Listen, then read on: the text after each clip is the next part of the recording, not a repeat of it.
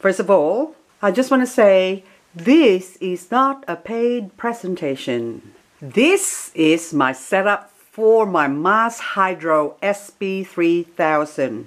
The area that I'm growing it in is about 2.2 meters by 2.2 meters. So the scope, so it covers from this bowl here or these plants here going all the way across to those red leaves you see there, but it goes beyond that because I've got some leaf propagations over close to the edge, of course, and also that chest of drawers over there, or the light can cover up to that area, except I haven't got any more space so I can't put anything else in there.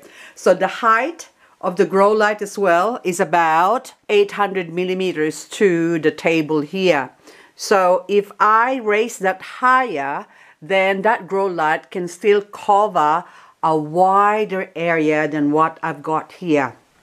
Hello there, my name is Liz, a self-confessed succulent addict. Welcome to my channel, Growing Succulents.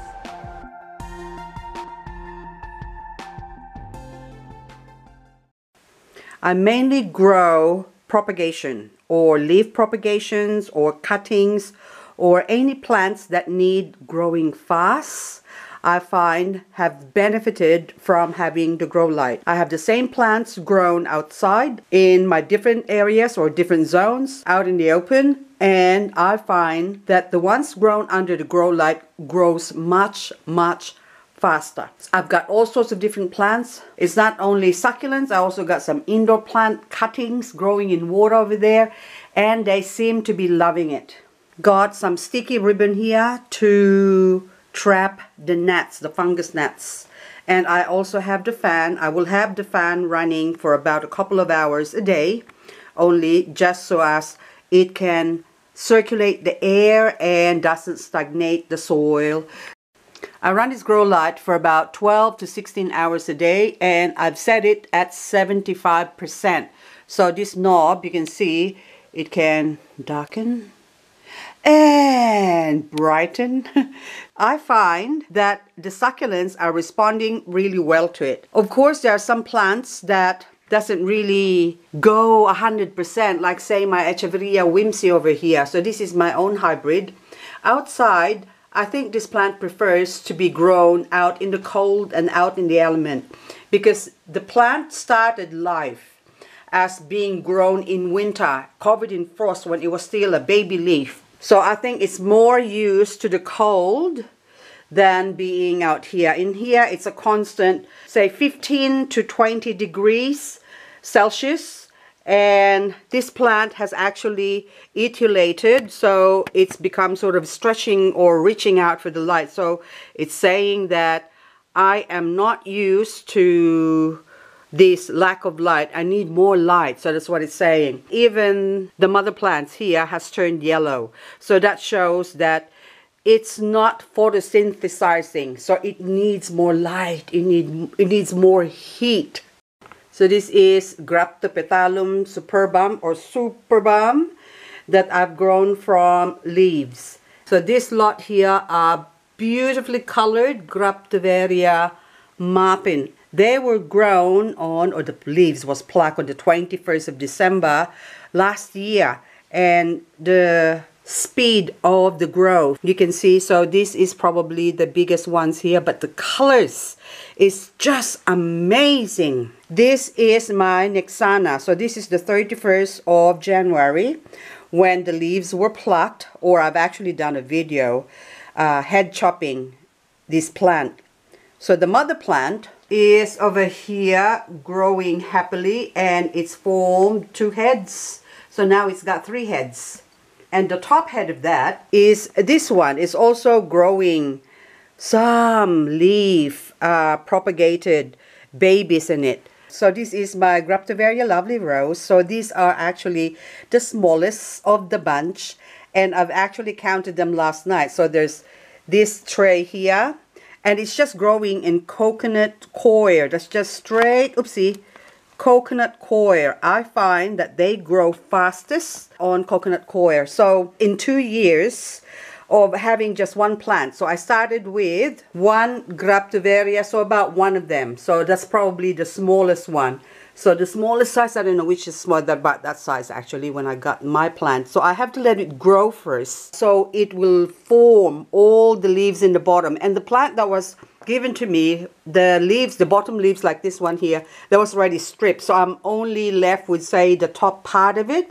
So I've got nothing to pluck or harvest or leaves to propagate. So I have to wait 1 year just to grow them. One plant actually a year, and then I was able to harvest 5 leaves.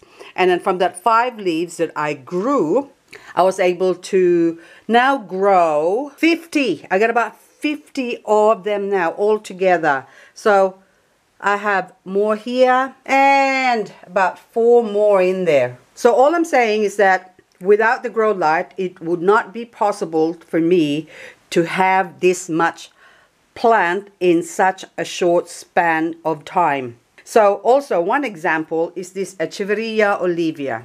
So this Echeveria olivia, I've got 1, 2, 3, 4, 5 rosettes that you can see here, and there's probably another one plant in here, small one that's growing. So this one, when I bought it a few months ago, I've got one plant and it was growing well for about 2 months. After a couple of months, it just decided to die on me. So it's a good thing I check my plants every day, especially the new ones, and I was able to cut it in time, and the leaves started falling off. So, and then the stem started getting dark, and so it's indicating that the leaves has, or the plant has experienced some stress, nematodes or fungus or anything like that, that sort of makes them drop their leaves off. I still can't figure it out why they do that. So I have a few plants that does that when I first got it. But to me, I don't say it's a bad thing. It's actually a good thing because now I'm able to propagate from them. So I keep track of it. So I make sure I check every day. And then that way it's early enough to catch it and I can harvest the leaves. So now from that one plant, I now got 5 here. And I got more growing in here. So these ones are actually just roots growing now. So this is not going to take anymore. But so I still don't throw them away. I leave them there because they might still have a chance of growing or having late bloomers, I call them.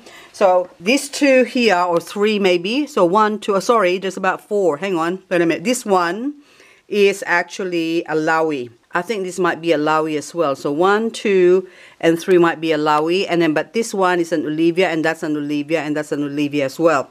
So how many is that? 5, 6, 7, 8. 8. And another Olivia here. So that's 9. 9 Olivia. 1 Olivia. Okay. So I got 9 Olivia instead of just having 1. So to me, that's a bonus. That's a positive. That's not negative at all.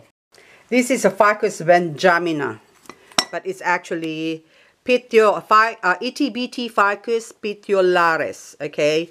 So that's what I got. And when I bought it, it had a couple of leaves.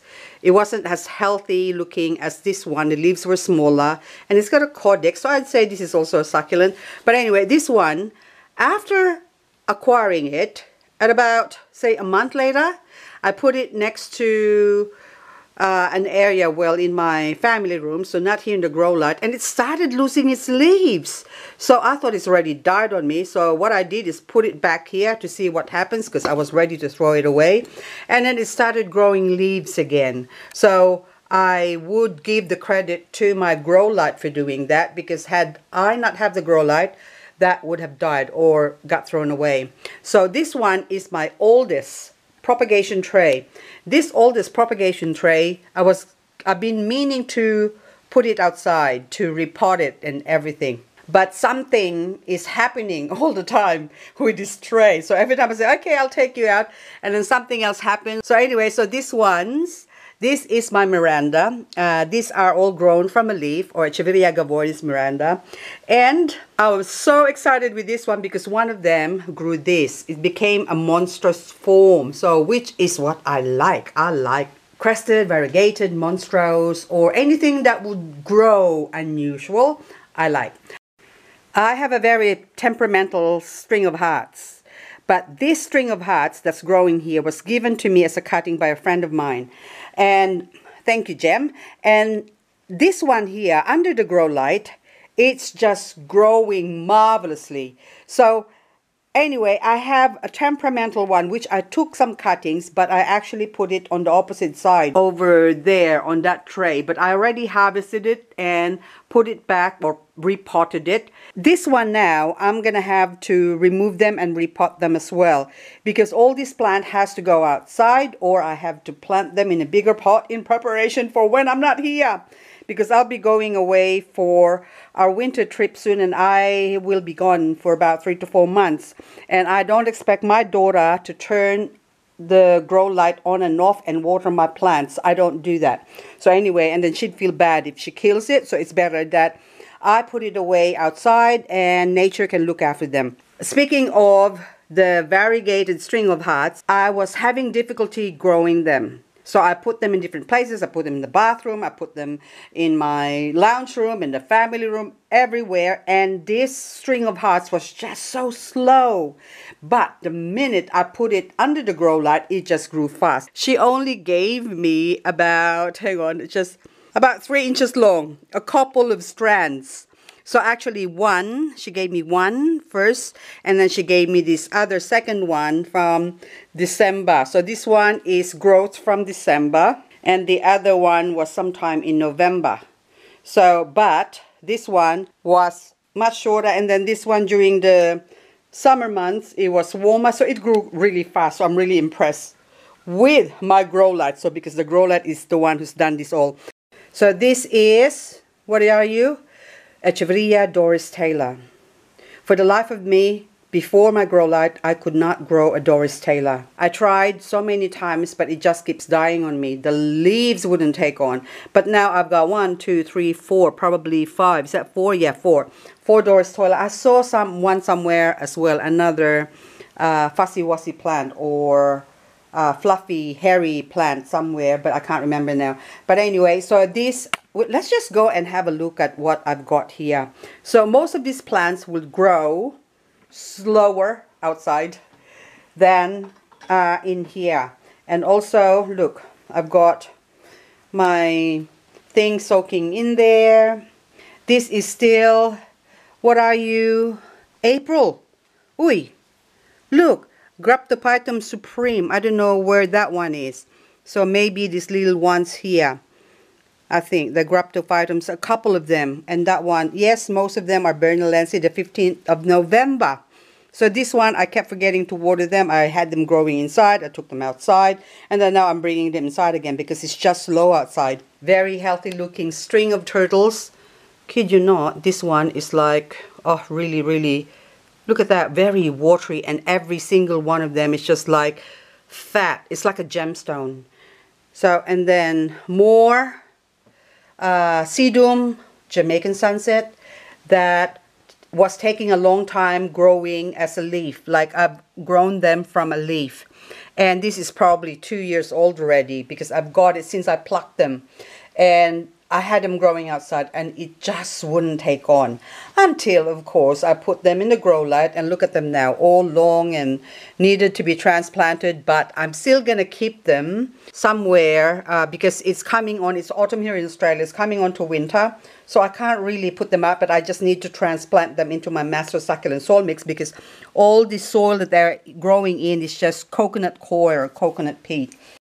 And also my pickle plant, look at my pickle plant in the corner trying to reach out for the light.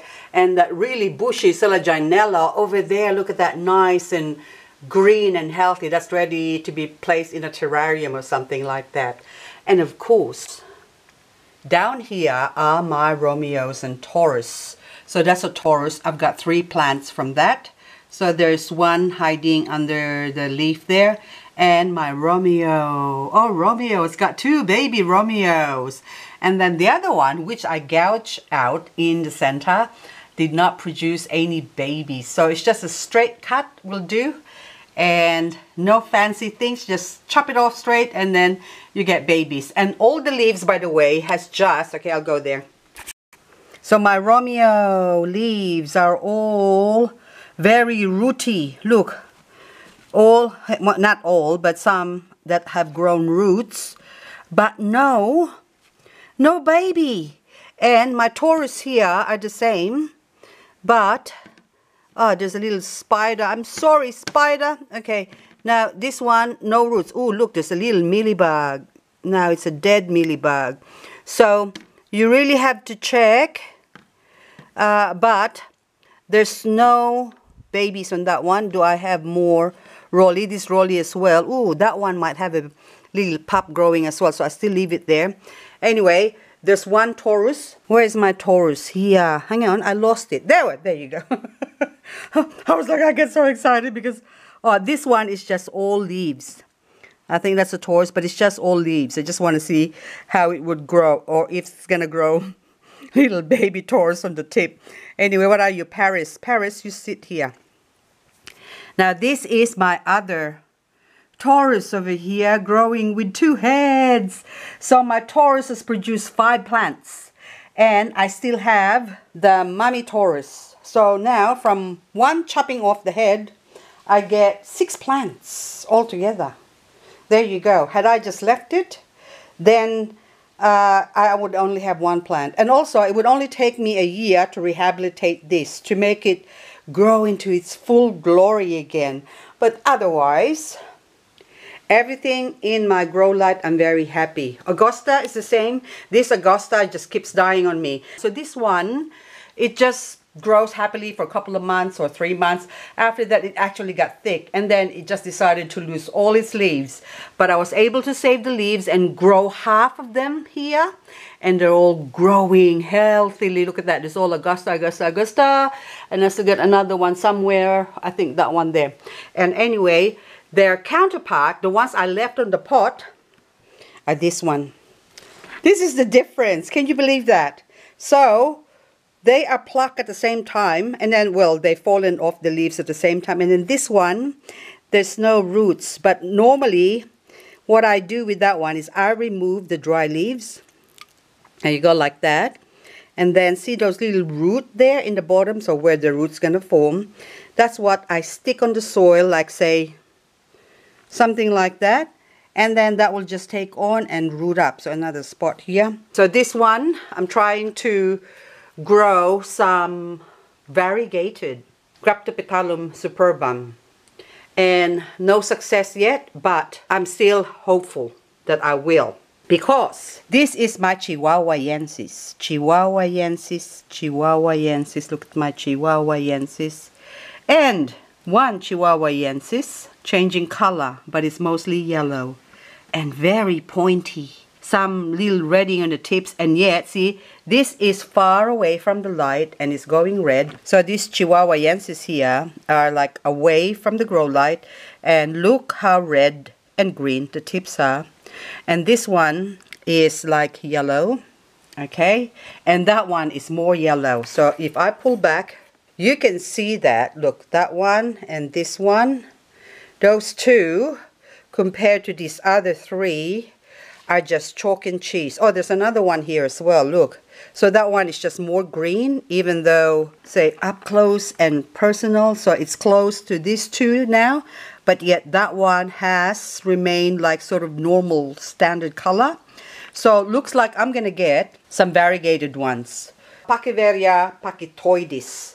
And I never expected it to grow. Only 1 leaf, and then it grew, and it grew really thick. All that came from 1 leaf. And then now look, those 2 are variegated, and those other ones looks like, oops, I drop a leaf, but it might grow again. So it looks like those 2 might still have a chance of variegating, but it doesn't matter. I've got 2 variegated ones, so I'm already happy with that one. My Bernalensi. So this one, I thought this is, I've got 1 variegated Bernalensi, which is that one there. So far I got 1 variegated Bernalensi, and that's 1 leaf and 2 plants. 1 plant is variegated and the other one is just green. And from this distance as well, it looks like an avocado cream, but it's not. That is a Bernalensi. But this one now, these are Bernalensi standard, but look how pink they are. And my macadamia is looking so gorgeous. Look at that. Beautiful. Sedivaria. Silver Star Mebina, this one here. Look how pretty the colors. And then at first I thought there might be something eating the roots or some mealybug or something like that. But then I dug one out and there's none. It was all nice and healthy. So this is my variegated royo. This variegated royo nearly died on me. So I was able to save it by taking a couple of what's left over. And then now it grew to this nice, healthy, beautiful plant. Look at that. So now they can go outside, and even this one, they're growing so fast, so I've already stripped just about. Should I get some more? I don't know. That Sedum Bronze Delight variegated. And my Hoshikage is growing healthily. Again, that one that should have been dead. Luckily, I've got the grow light, and then now it's alive. Echeveria agavoides Golden Maria. So that's a Golden Maria. Also, my Crassula Fantasy needs to go outside because that doesn't really like, it prefers the cold. But look how many, I had 3 little pimples. Now there's only like one big pimple, the one pimple small, and then the other one is not a pimple anymore. It's not an acne, it's turned into an acne. And then that one Purpusorum, grown from a leaf. And my Eriophilia Kalanchoe, look how thick it is. I still remember when it was just tiny like this much. And look at it now. That needs to be soft and fluffy. Needs to be repotted. Or should I just leave it? Because that's in my Master Succulent soil mix anyway. So I just need to take it outside. Or somewhere where there's a lot of light actually. This pot has to go upstairs where it's warm and it's got plenty of light. So overall, if you say I'm very happy with my grow light, that's an understatement. So I'm ecstatic. So everything is growing rosy. Look at that. Oh, coming up roses. Is that what the saying? So